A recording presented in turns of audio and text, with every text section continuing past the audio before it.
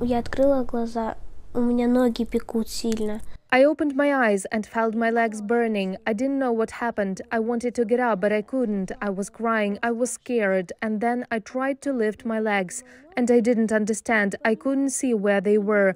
They were gone. There was blood, but there were no legs. In order to stop Vladimir Putin's war machine, we need to reflect on the old expression, follow the money. Today we're going to examine how Vladimir Putin is paying for all the rockets, tanks, guns, and other military equipment that his army is using to attack the people of Ukraine. Second, we're going to look at some of the underhanded tricks that Putin has used to get much of the world addicted to Russian oil and natural gas. And third, we're going to look at what Canada can do to help stop Putin.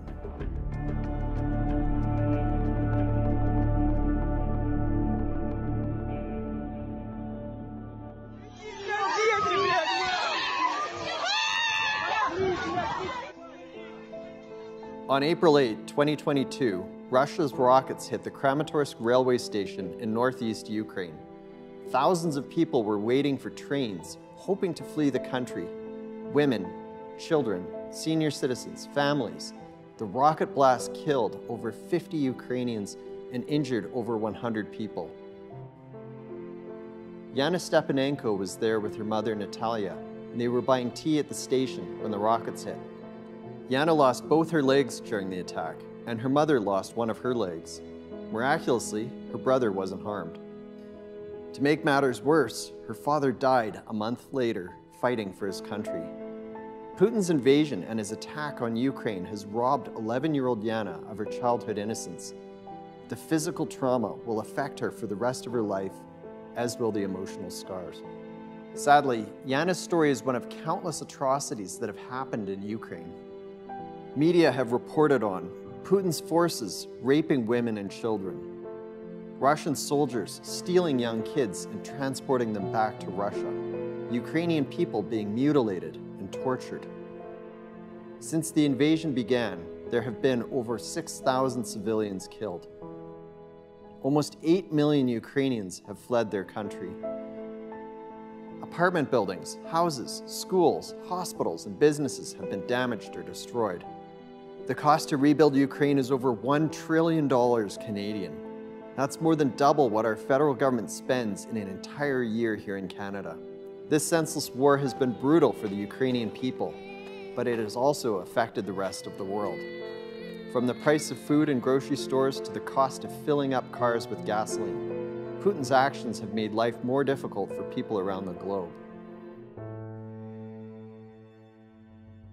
So how is Vladimir Putin paying for the rockets, tanks, drones, and other equipment he's using to inflict pain on the Ukrainian people? In short, he's been selling oil and natural gas to many other countries for years. According to the Paris-based International Energy Agency, almost half of Russia's budget comes from selling natural gas and oil. By chance, I ran into a Ukrainian member of parliament at an international conference in the United States recently. I asked him about this problem, and he thinks that Russia's oil and gas play an even larger part of their budget. It's actually much more. So Russia's economy has always remained basically just a big gas station, right? It has not managed to modernize. It's just relying almost entirely on natural gas and oil revenues. To get a second opinion, we spoke with Shuv Majumdar, Director of the Foreign Policy and National Security Program at the Macdonald-Laurier Institute. When I think about Russia today geopolitically, if it's indelicate to say it, it's not a thriving, expanding, growing economy. Russia today is essentially a gas station. Russia is the largest supplier of natural gas to Europe. For example, prior to the war, Austria, Germany, Finland, Hungary, and many other European nations depended on Russia for more than half of their natural gas. What Vladimir Putin has fashioned across Europe is a campaign to create energy dependency. He has run a massive elite capture campaign, hiring former European politicians. He has created a concept of reliance on Russian gas that a lot of European politicians have fallen for over the last 10, 15 years. While Europe has been a top customer for Russia, even Canada and the United States have purchased oil from Putin's regime. It may be hard to believe, but right now there are 8 super tankers filled with Russian oil headed our way. They're coming into New York, New Jersey, Louisiana, and Houston. The West is unknowingly paid for the tanks and rockets that are currently attacking Ukraine. Once the war began, many countries took action to impose sanctions on Russia, such as trade bans on some Russian goods, and Russian oligarchs had their assets frozen. But one thing many European nations have struggled with is stopping their purchases of Russian oil and natural gas.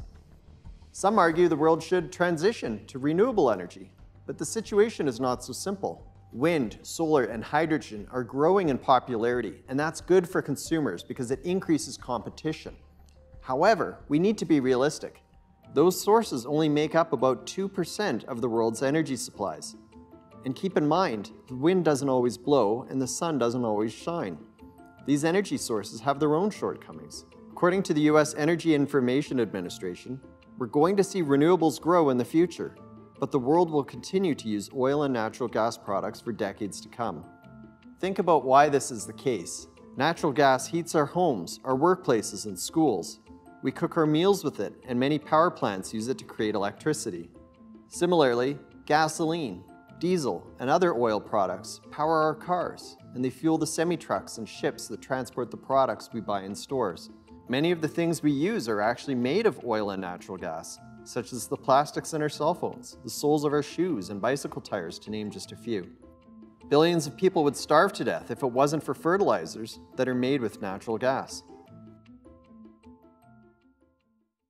So if we can't simply transition to renewables, then why don't countries buy their oil and natural gas from other suppliers instead of Russia? One reason is that Vladimir Putin has been working behind the scenes to sabotage his competitors. Several media sources have reported that Putin has been funding environmental groups in other countries. Now, why would he do this? Because if he can help an environmental group block an oil and gas project in another country, then more people have to buy oil and natural gas from Putin. He's essentially taking out his competition. TheHill.com noted, Putin and his cronies helped fund the anti-shale gas propaganda that led 7 European countries to ban fracking. Fracking, of course, is a term that describes a method for developing natural gas. Consider this article from The Guardian.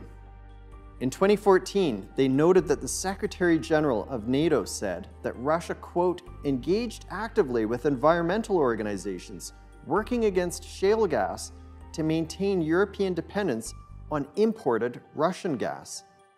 Republican Congressman Lamar Smith and Randy Weber say that Russia is working with American environmental groups to spread misinformation about hydraulic fracking, it's called. The goal? Get it banned, fracking banned in the U.S. Even Hillary Clinton has commented on this problem. Leaked emails from her assistant indicate that behind closed doors, she said, quote, we were even up against phony environmental groups. And I'm a big environmentalist, but these were funded by the Russians to stand against any effort. Oh, that pipeline, that fracking, that whatever will be a problem for you. And a lot of the money supporting that message was coming from Russia. It's not clear if any Canadian environmental groups received money from Russia, but one can imagine Putin cheering for the radical environmentalists who used axes and other weapons to attack pipeline workers in British Columbia. These radicals also destroyed equipment and caused significant damage to the worksite. So Russia has become an expert in disinformation around the world. Russia is agnostic about which extreme it wants to polarize further. What it wants to sow is discord in the Western world and in the Democratic Alliance. Well, Canada does have the resources to help. We have the 3rd largest oil reserves in the world and significant amounts of natural gas. The world could be buying from Canada instead of Vladimir Putin's Russia. But the problem is we don't have enough pipelines to our coasts to ship our resources outside of North America. According to the Canadian Association of Petroleum Producers, essentially all of Canada's oil and natural gas exports go to one customer, the United States. SecondStreet.org spoke with Crystal Wittevrongle with the Montreal Economic Institute about the situation.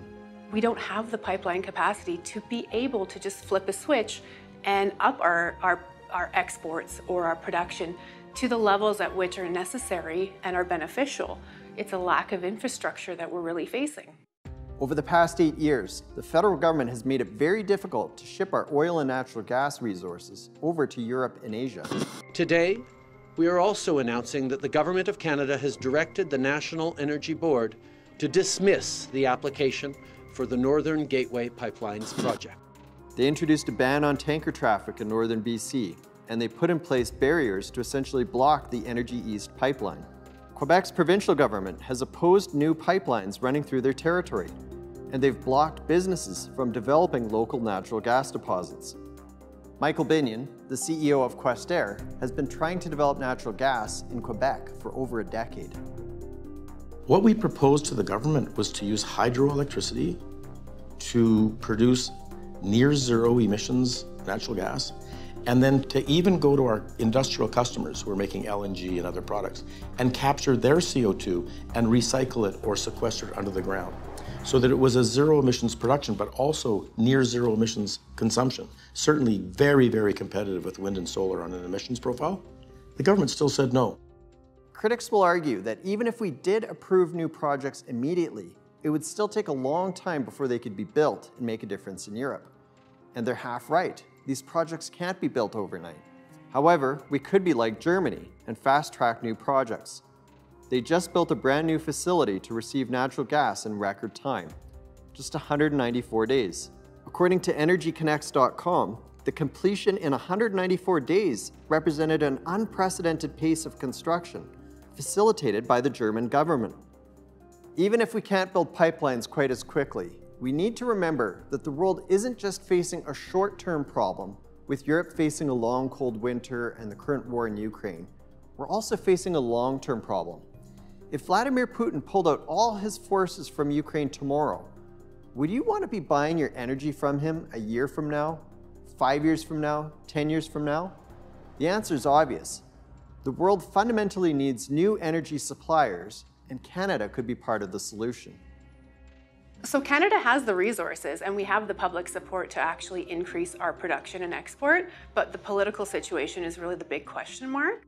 SecondStreet.org surveyed oil and gas experts to ask them how much of Russia's natural gas and oil sales could Canada steal if we exported more of our resources.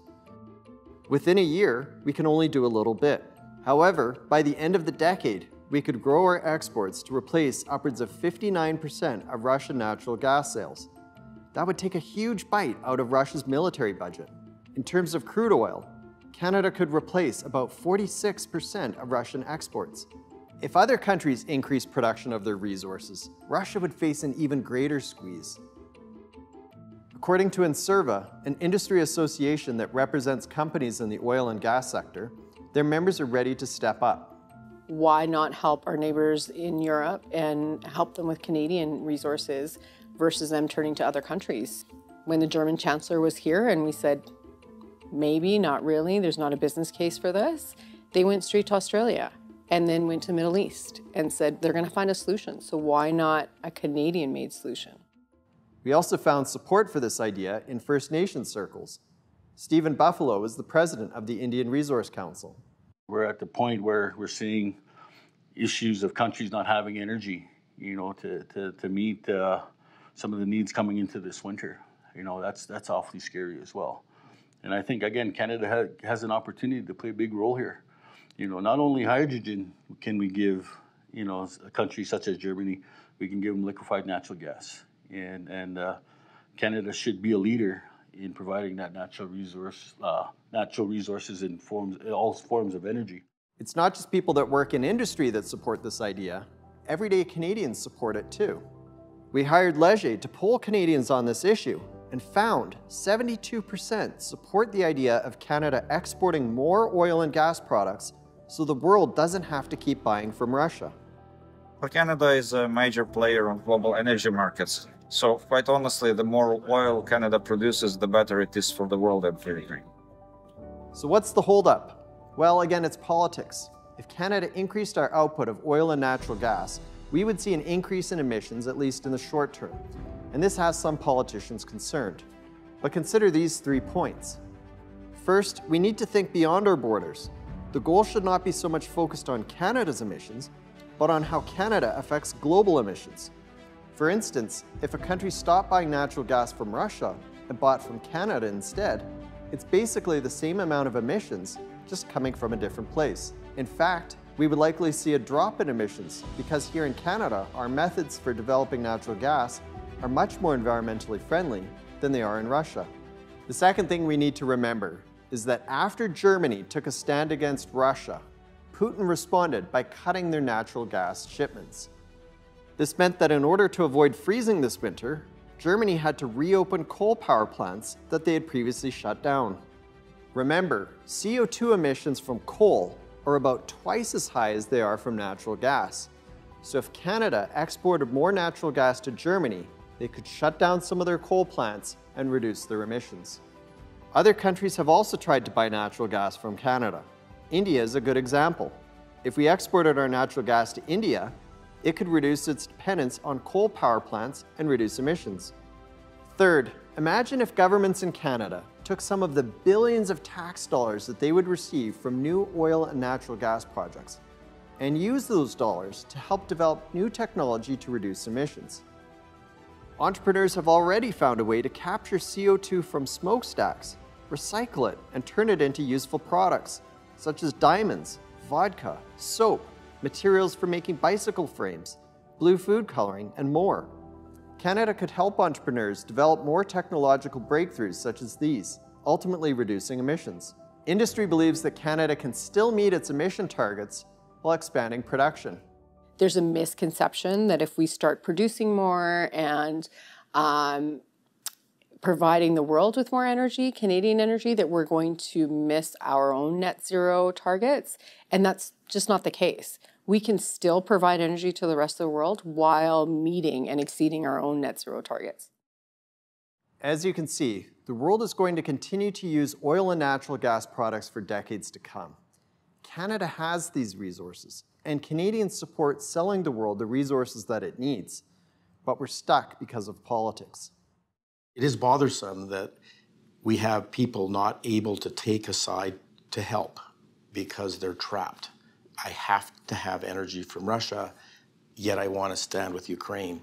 And so it's hard to see that people can't really maybe take the stand they want to. I stand with Ukraine, but it's difficult for me to fully stand with Ukraine. And it feels to me Canada should help. We should be making it that people can make that stand. Putin's invasion has caused immense devastation, but the Ukrainian people have inspired the world with their resolve and determination to survive. Young Yana Stepanenko is no different. Since the brutal rocket attack in April, she has received prosthetic limbs and rehabilitation support in the US. Just as Yana is once again taking her first steps, Canada needs to decide which steps we will take. Do we stand up and help the world wean itself off of Russian oil and natural gas? Or do we keep our resources in the ground and let the world stay dependent on tyrants like Vladimir Putin?